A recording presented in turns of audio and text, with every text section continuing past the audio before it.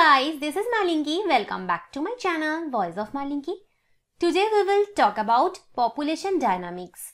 And if you are new in my channel, please subscribe my channel. And if you like my video, please do like, comment and share my video. So in the last lecture, we have talked about population characteristics. Today we will talk about population dynamics.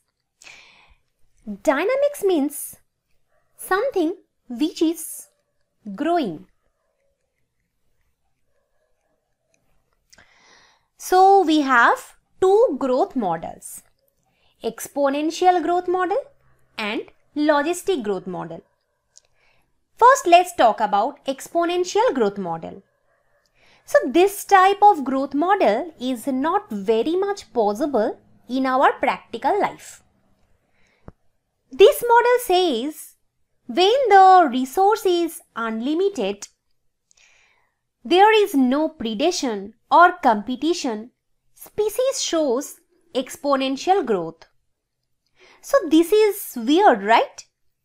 Can you expect unlimited resource, no stress, no competition in your life?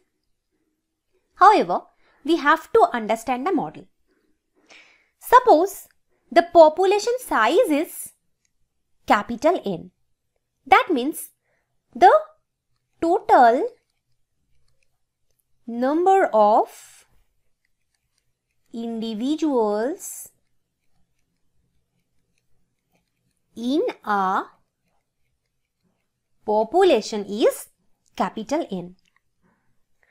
Now birth rate, that is small b, is equal to natality divided by the population size.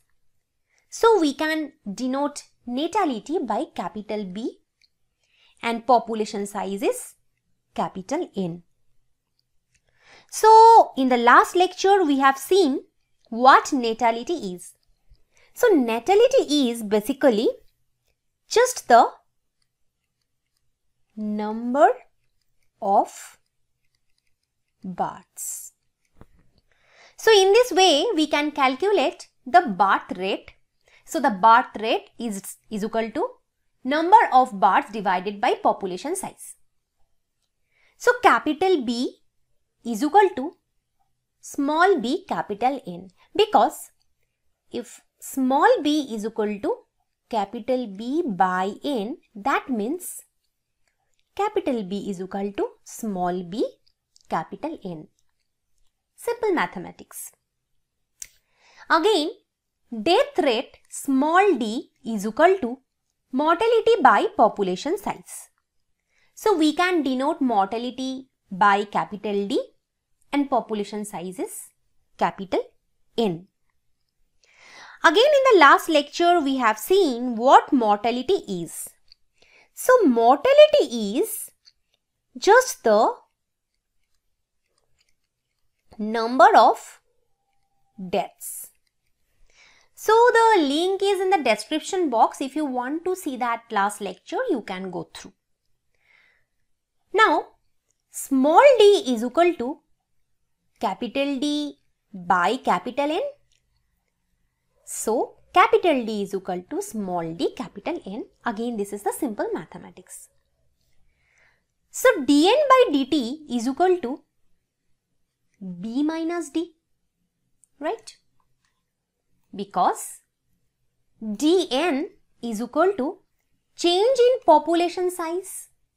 So we can calculate the change in population size only by this means. That means the natality minus mortality. Then only we can get the change in population size. And dt is equal to change in time. So dn by dt is equal to b minus d, that we have seen, and we have calculated capital B is equal to bn and capital D is equal to dn. So dn by dt is equal to bn minus dn. Again we can take n common, so dn by dt is equal to n into b minus d. Again, this is very simple mathematics. Now let B minus D is equal to R, then dN by dt is equal to NR. So R is the intrinsic rate of natural increase. Now, exponential or geometric growth results in a J-shaped curve. You can see this red curve is for this model. So it is like J, right? Like this. So when we plot capital N in relation to time t, we can get this graph. So this is the curve. So in the x-axis we have taken time t, and in the y-axis we have taken population density or population size, that is capital N. And as this is the exponential growth, we can see this red curve that the population size is continuously increasing, right? It is continuously increasing depending on time. Hence it is exponential growth or geometric growth because it is continuously increasing. Now what is this K? So I'll explain what is this K in a moment. So here we have seen that this exponential growth dN by dt is equal to Rn. This is this red curve.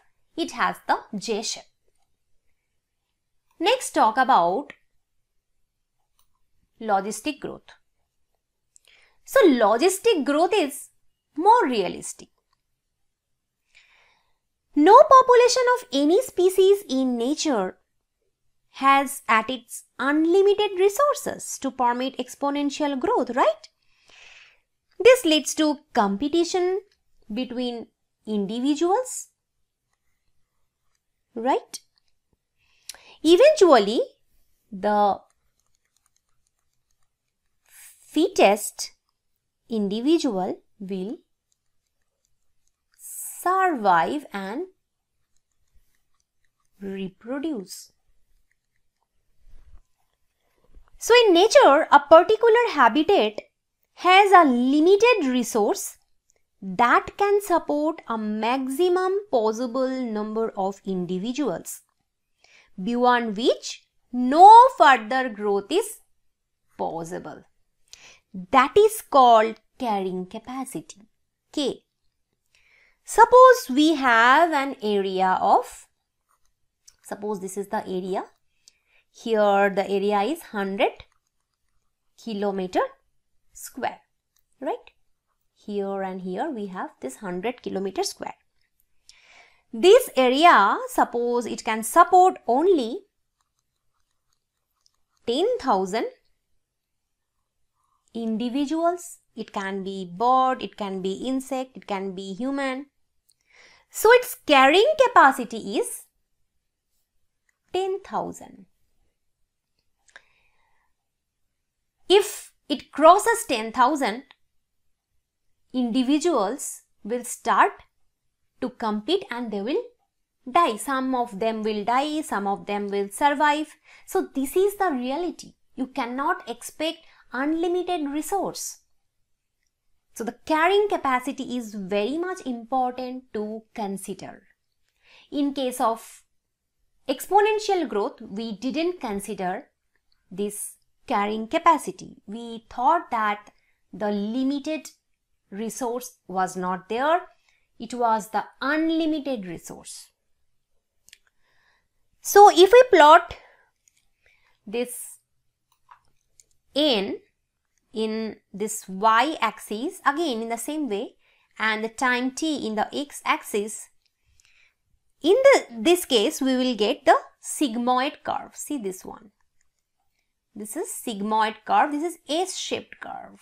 This is called sigmoid curve. So this type of population growth is called Verhulst-Pearl logistic growth. So we can see that initially we have the lag phase. This is the lag phase, right? This is the lag phase where population growth is slow since initially we have few individuals, then we can see the accelerated growth. So this is the accelerated growth, very high growth this time. Then the growth is, you can see the growth is reducing, right? It is reducing. And finally, when the population density reaches the carrying capacity, this is the carrying capacity line. This line is carrying capacity line. So, when the population density reaches the carrying capacity, the growth becomes very much stable. It is a straight line, right? So, we have already seen that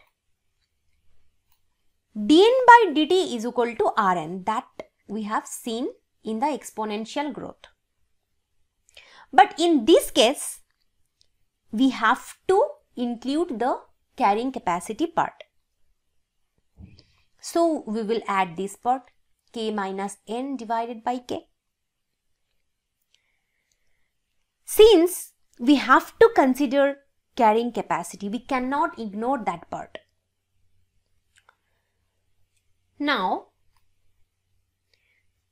you can see that exponential growth, this red color graph, this is exceeding this carrying capacity line, right? Which is practically not possible.